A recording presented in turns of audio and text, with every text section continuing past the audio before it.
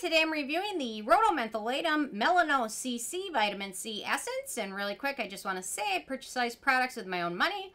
I'll never waste your time with sponsor ads or videos. So if you want to help support the channel, check out nobsbeauty.com, join my Patreon community, or click on the link below.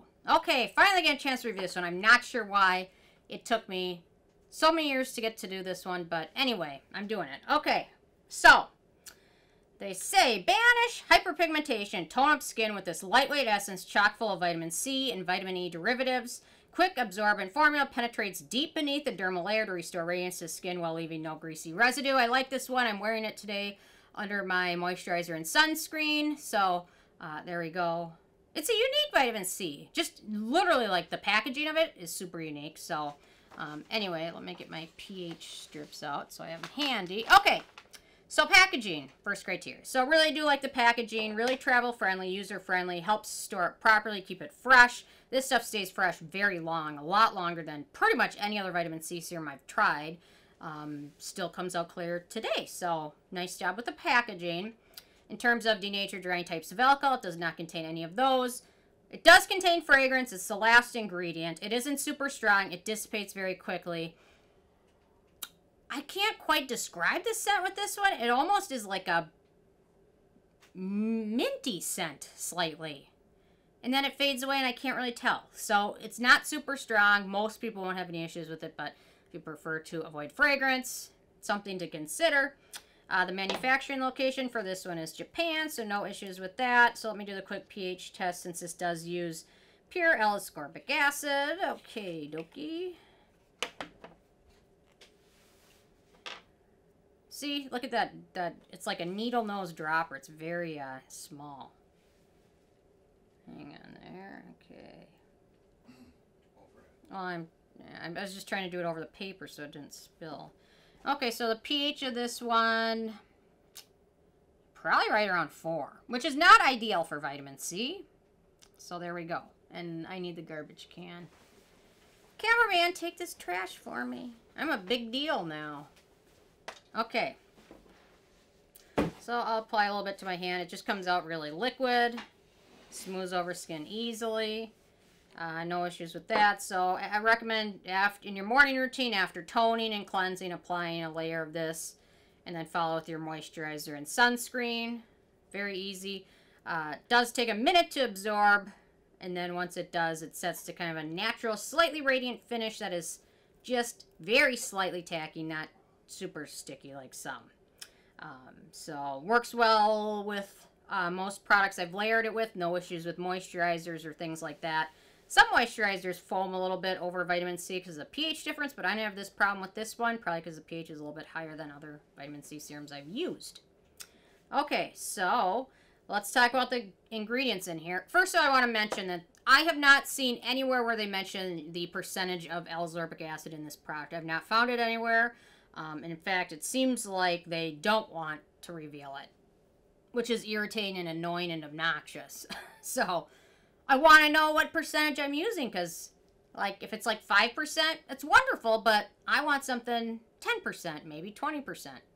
I at least want to know. So anyway, so they use Ascorbic acid, which is the gold standard. It's great. It's research studied, great for brightening skin, anti-acne. Higher percentages can also help with collagen production as well as protecting the skin, helps your sunscreen work better, prevents free radical damage and things like that.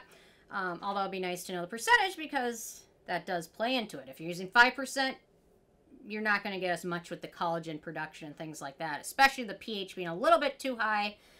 You can't absorb and work as well in your skin. The higher the pH is, it just doesn't work as well. Okay. Now we got vitamin E, antioxidant, hydrating ingredient, helps the Ascorbic acid work better in fighting free radical damage.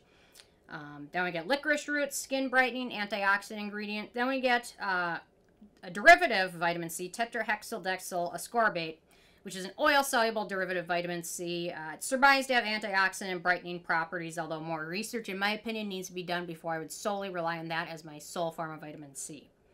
Then we have an interesting ingredient that I have not come across before, Alpinia white catfish extract. It's used in traditional Chinese medicine, has great antioxidant benefits, also is comprised of ECGC, epiglutengalate thing that I can't pronounce. And resveratrol can also help with anti-inflammatory properties as well as brightening the skin up. It's not actually catfish, it's like a plant.